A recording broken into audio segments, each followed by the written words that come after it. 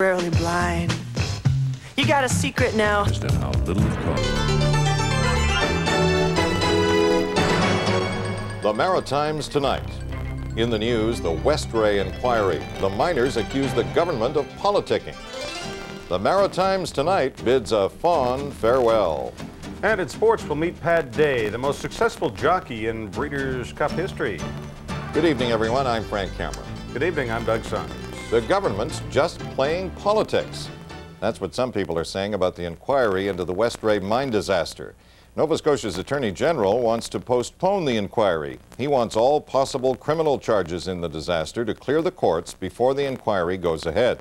But a lawyer for the miners' union says the government just wants to delay the inquiry until after the next election. Dan O'Connell reports.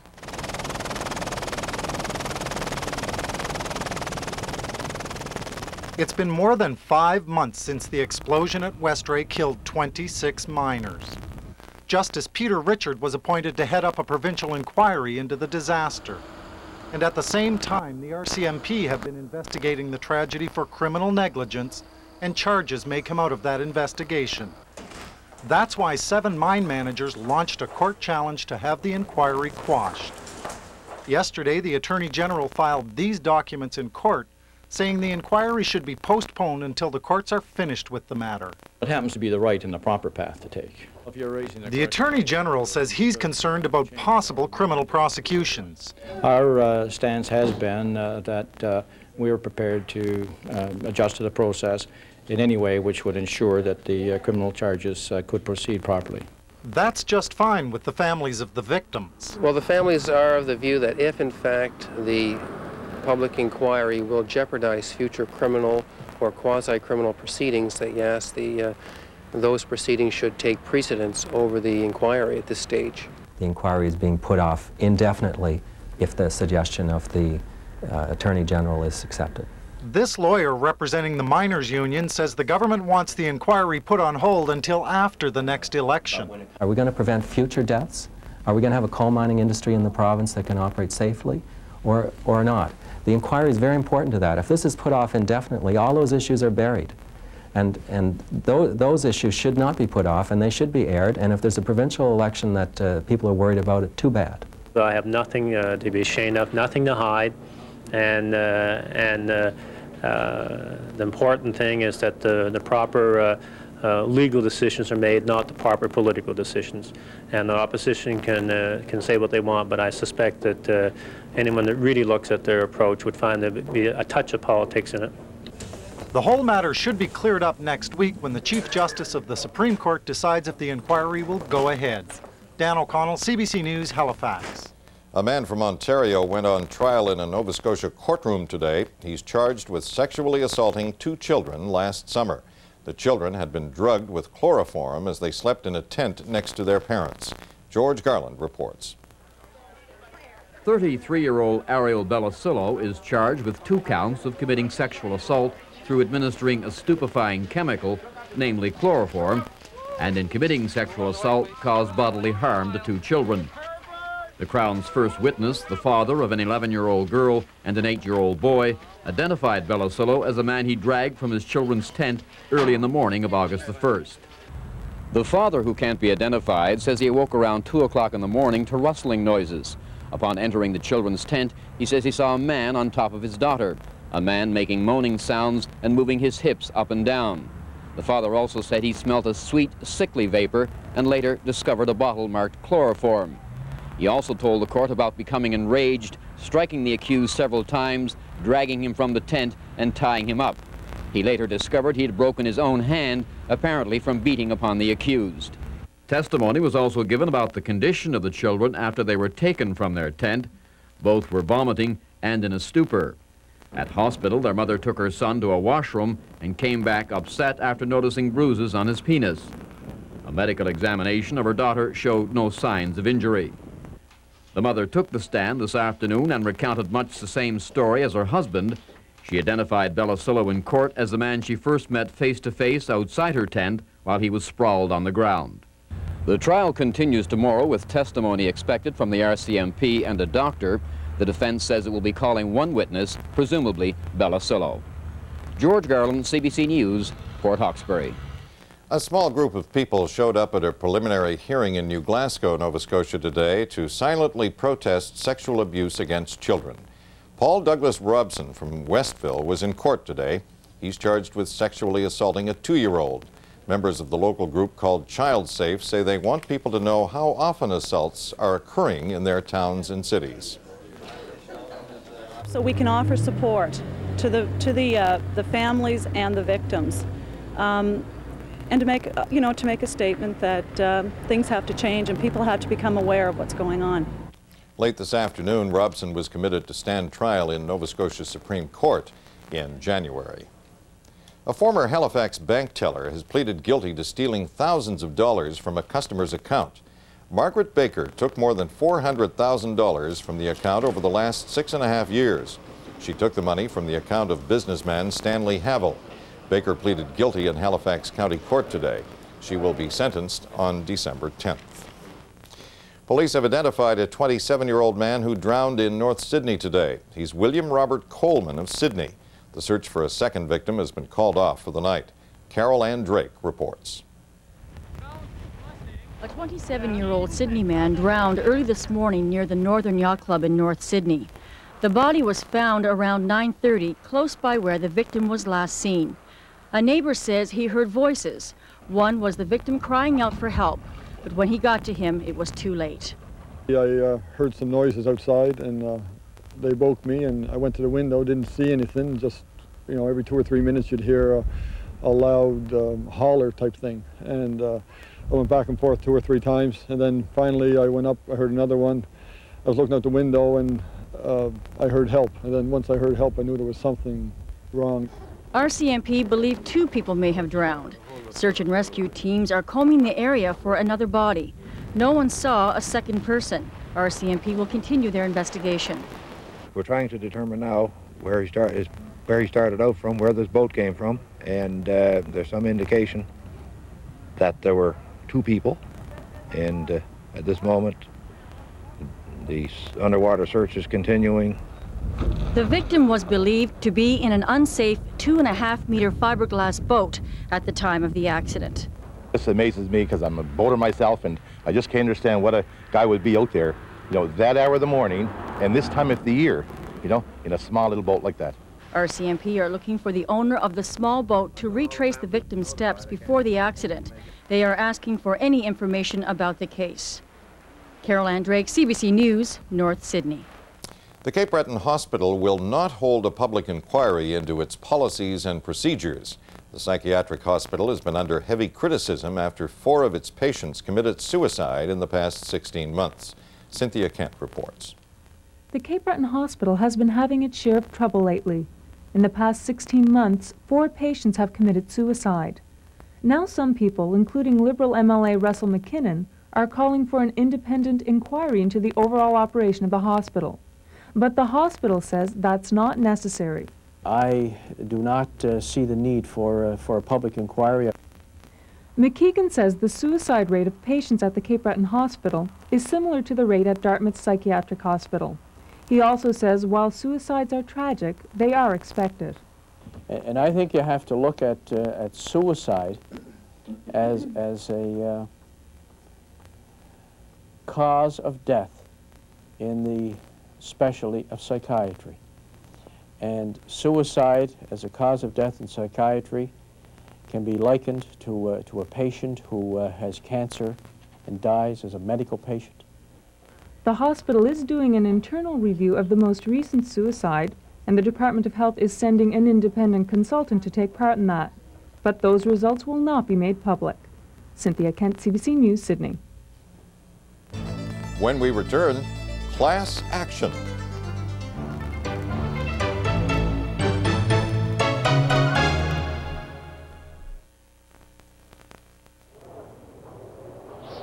You can still catch a taste of summer at Swiss Chalet. For just $5.45, enjoy a meaty half rack of our oh-so-succulent side ribs, along with your choice of crispy golden French fries, a garden-fresh chalet salad, or a piping hot baked potato. All for just $5.45. So hurry down to Swiss Chalet because the late summer rib special gets blown away November 18th.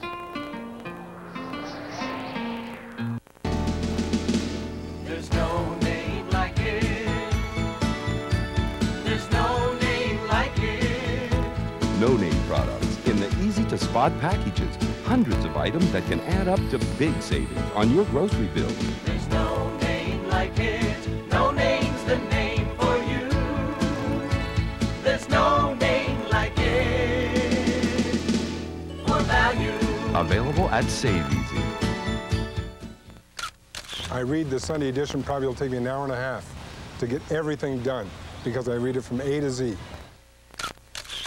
Well, I like that there's a lot of local news about things that are happening. There's a very big human interest factor in it. I get a kick out of Nick Zink.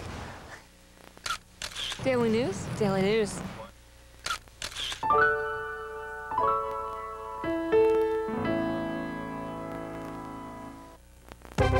First edition covers your problems. How do you feel about competing against your dad? I love it. How come? Because I want to beat him. I don't know where we could cut. There really isn't any room to maneuver in the budget at all.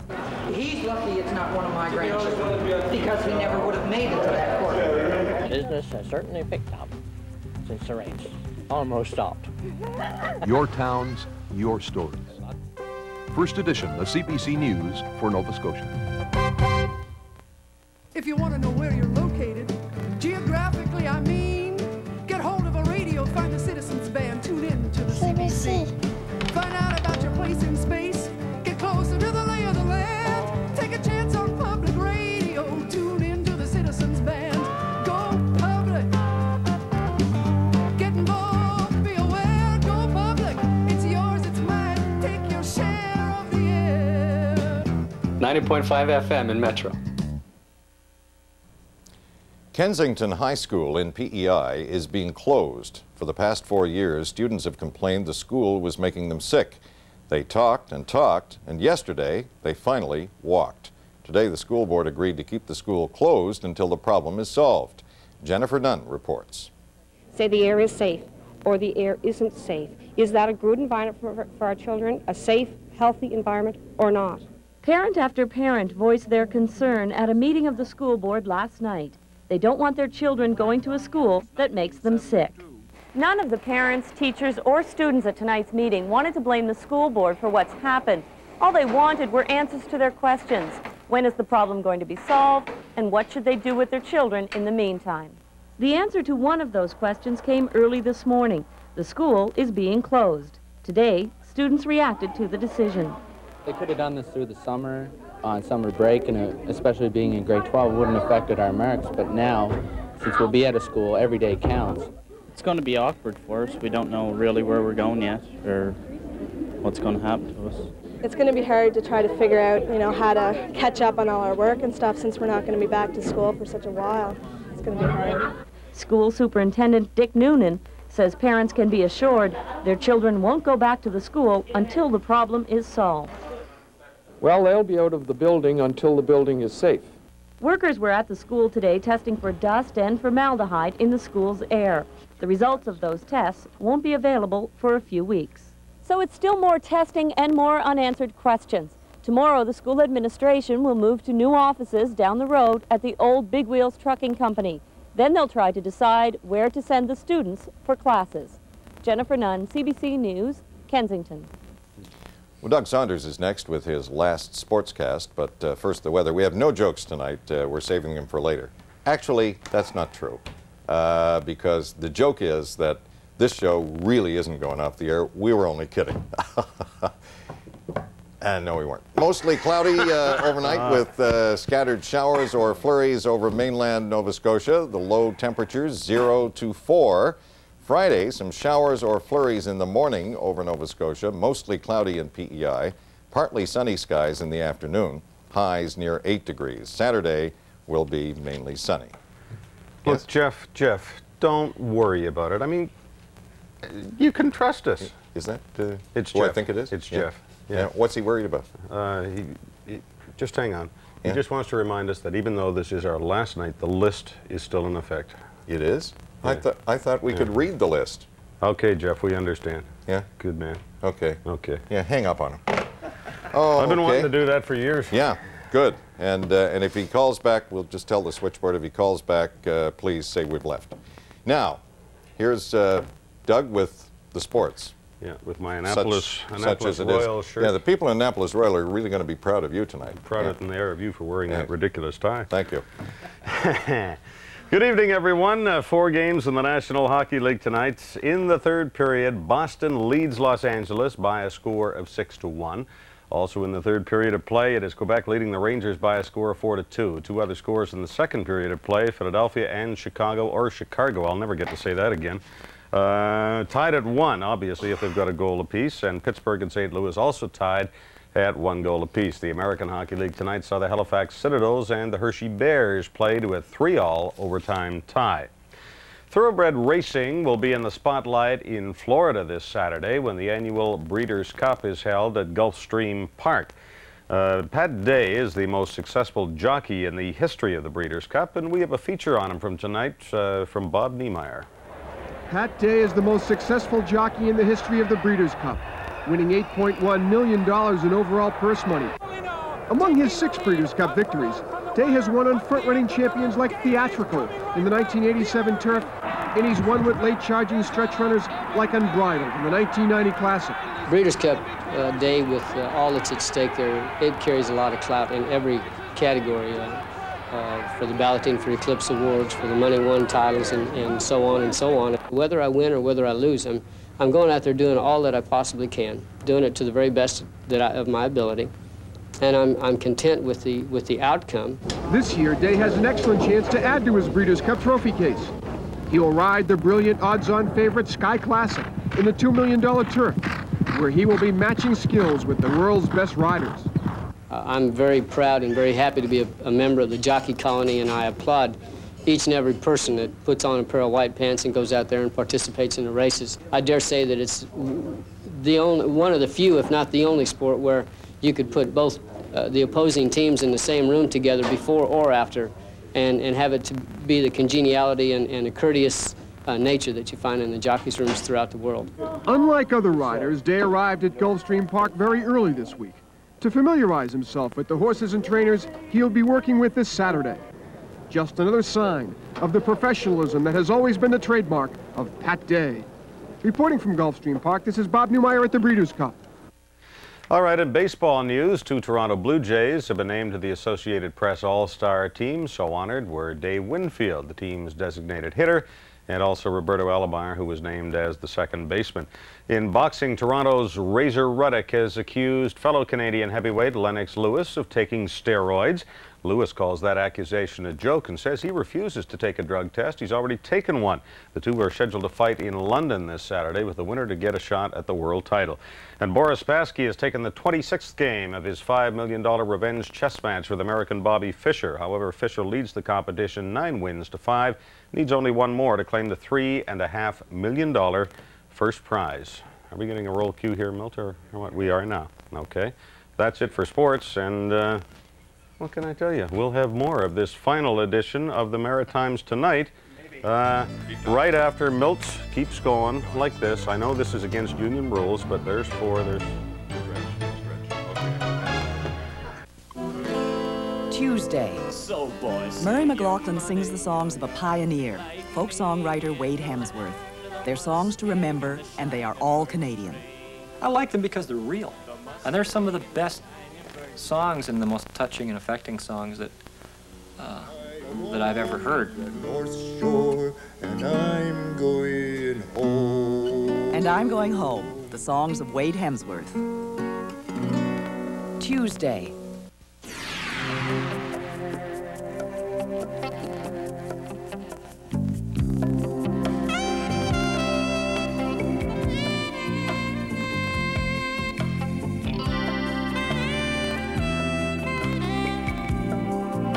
Isn't it about time there was TV fit for adults?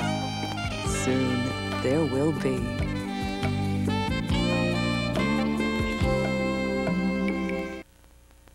Go boldly where no comedy has gone before. Where I come from is a perfect planet. What about impregnation? I am fully fertile and ready for action. Don't bother to thank Klingon. This is my favorite part.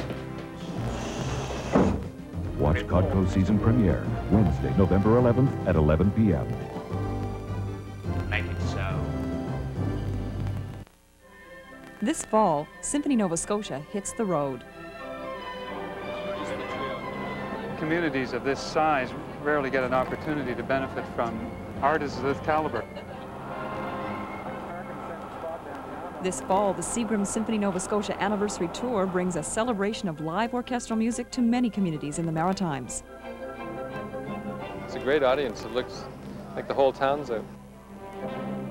Every community should be able to hear like what we are able to experience tonight, because it's just wonderful. It's the first time I've ever seen Symphony Nova Scotia, and I think it's great. I was sitting there thinking, I can't believe I'm in Bridgewater. Please contact Symphony Nova Scotia at 902-421-7311 to find out when the orchestra will be playing in your area.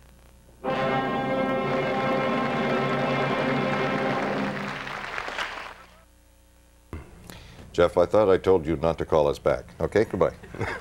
Is he still worried about that list? He's really worried about that. You know, we're not going to mention the list. However, we do have something to mention here.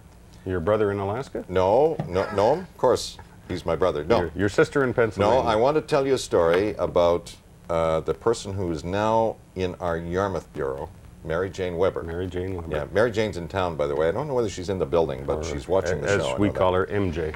Mary Jane made her debut on this very show. I remember it well. Yes, but it was not her journalistic debut. No, it certainly was not. She got on her cheerleading outfit and did a little skit for us with the pom-poms and so on. And a lot of people may have forgotten that, but we've just reminded them now.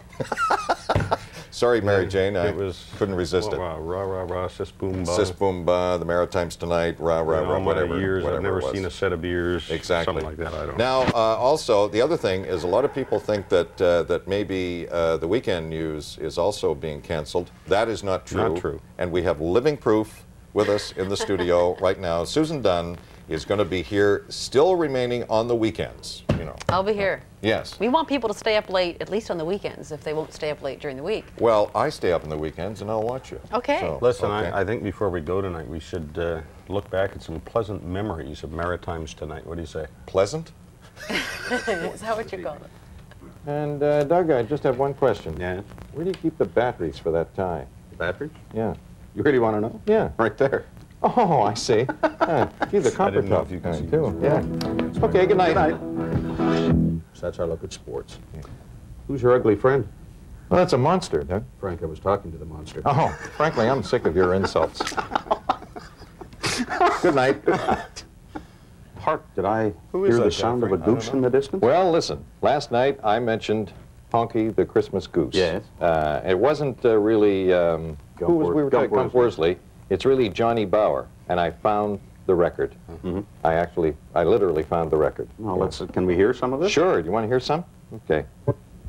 Honky, honky, the Christmas goose, was so fat that he was no Sing along. use. That's kind of nice. Honky, Learn how to blow his nose. I just want to tell you, folks, Honky the Christmas Goose with Doug the Turkey. Tomorrow night, folks, don't miss the show. We've got Yan the Yuletide Yak. That's on Maritimes tonight. Good night.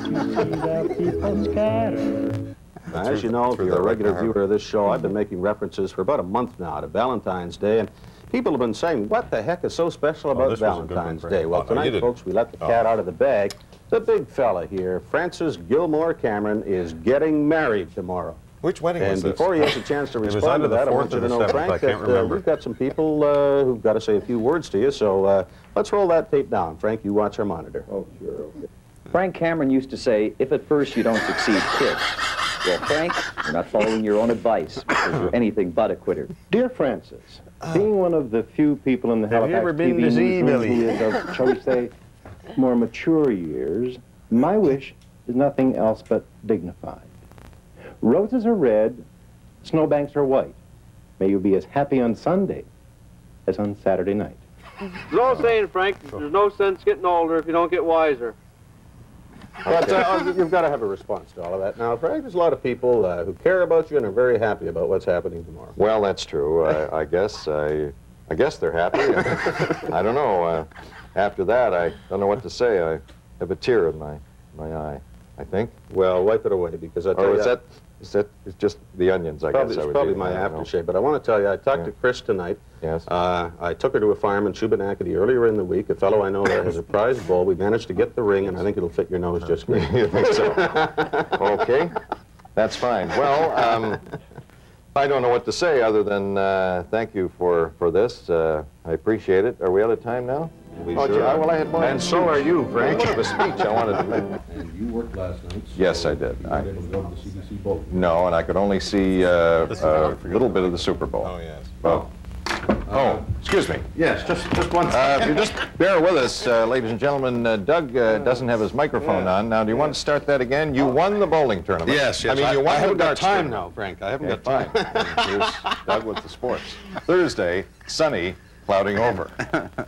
Well, last night you may remember that Doug forgot to put on his microphone, and our technicians have dug out enough microphones now to do them for the next week. Are you sure you have? Yeah. You sure you have enough there? This one, this one, this one, this one, and this one. Okay. And a hidden microphone inside. Yes, of course, and they all work. Yes. Or they used to. Here's Doug now with the sports.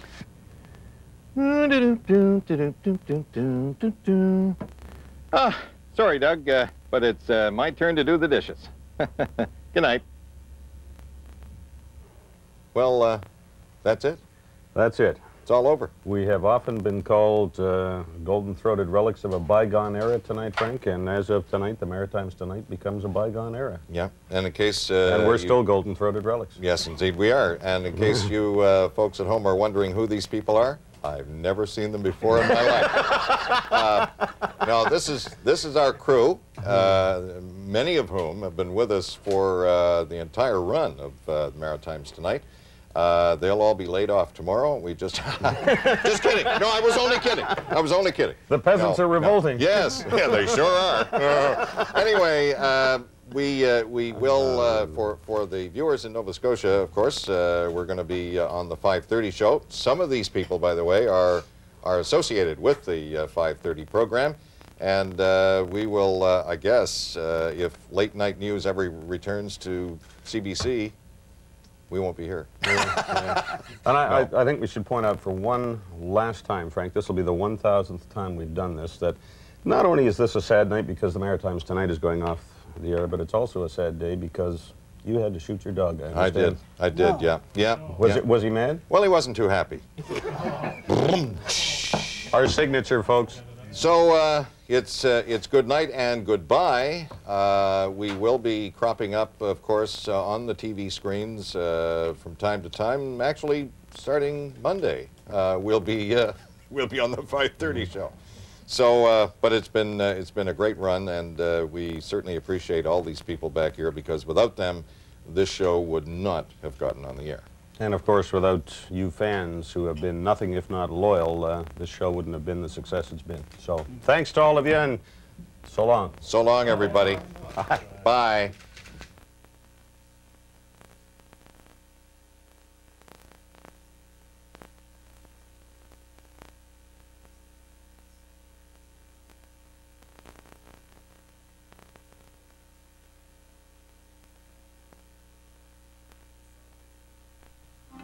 This is CBC Television. No, it's not Spain. It's not Portugal. Nor is it Mexico. It's Ontario, and a favorite spot for bullfighting fans. No one gets hurt, not even the bulls. They wear a Velcro vest. Join us for bullfighting Canadian style on the season premiere of On the Road Again at our new time, Tuesday at 7. I'm 8 months pregnant, Chuck. On Street Legal. I'm about to have our baby, alone. Will this be an awakening for Chuck? Your attitude's gonna change, or I want you out of here. The season premiere of Street Legal, Friday at a new time. Just say the word, sonny boy. Join host Bill Langstroth for Jubilee Years, a fond look back at the Sing-Along Gang and Don Messer's Jubilee. Hey, boy, what a way to start a show. Jubilee Years, premiering Saturday.